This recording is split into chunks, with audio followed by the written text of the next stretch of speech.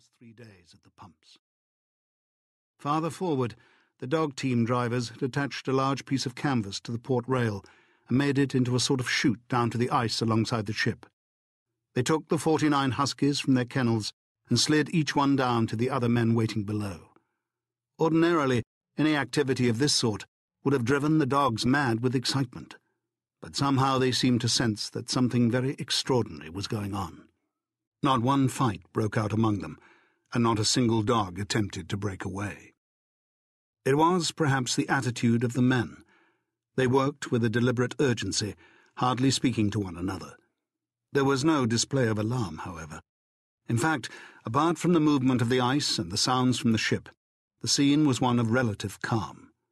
The temperature was 8.5 degrees below zero, and a light southerly wind was blowing. Overhead, the twilight sky was clear. But somewhere, far away to the south, a gale was blowing toward them.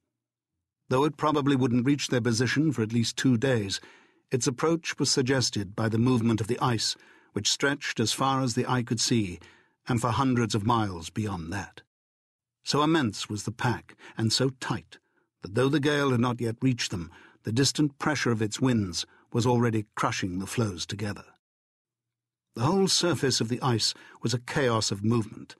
It looked like an enormous jigsaw puzzle, the pieces stretching away to infinity and being shoved and crunched together by some invisible but irresistible force. The impression of its titanic power was heightened by the unhurried deliberateness of the motion. Wherever two thick floes came together, their edges butted and ground against one another for a time. Then, when neither of them showed signs of yielding, they rose, slowly and often quiveringly, driven by the implacable power behind them. Sometimes they would stop abruptly as the unseen force affecting the ice appeared mysteriously to lose interest. More frequently, though, the two floes, often 10 feet thick or more, would continue to rise, tenting up until one or both of them broke and toppled over, creating a pressure ridge. There were sounds of the pack in movement, the basic noises, the grunting and whining of the floes, along with an occasional thud as a heavy block collapsed. But in addition, the pack under compression seemed to have an almost limitless repertoire of other sounds, many of which seemed strangely unrelated to the noise of ice undergoing pressure. Sometimes there was a sound like a gigantic train with squeaky axles being shunted roughly about with a great deal of bumping and clattering. At the same time, a huge ship's whistle blew, mingling with the crowing of roosters, the roar of a distant surf, the soft throb of an engine far away, and the moaning cries of an old woman. In the rare periods of calm, when the movement of the pack subsided for a moment, the muffled rolling of drums drifted across the air. In this universe of ice, nowhere was the movement greater or the pressure more intense than in the floes that were attacking the ship. Nor could her position have been worse.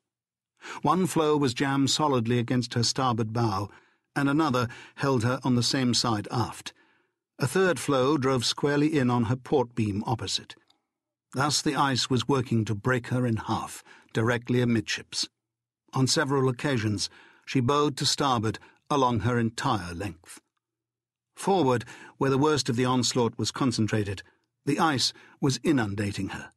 It piled higher and higher against her bows as she repelled each new wave, until gradually it mounted to her bulwarks, then crashed across the deck, overwhelming her with a crushing load that pushed her head down even deeper. Thus held, she was even more at the mercy of the floes driving against her flanks. The ship reacted to each fresh wave of pressure in a different way. Sometimes she simply quivered briefly, as a human being might wince if seized by a single stabbing pain. Other times she retched in a series of convulsive jerks, accompanied by anguished outcries. On these occasions, her 3 masts whipped violently back and forth as the rigging tightened like harp-strings. But most agonizing for the men were the times when she seemed a huge creature, suffocating and gasping for breath, her sides heaving against the strangling pressure. More than any other single impression in those final hours, all the men were struck, almost to the point of horror, by the way the ship behaved like a giant beast in its death agonies. last 3 days at the pumps. Farther forward, the dog team drivers had attached a large piece of canvas to the port rail and made it into a sort of chute down to the ice alongside the ship. They took the 49 huskies from their kennels and slid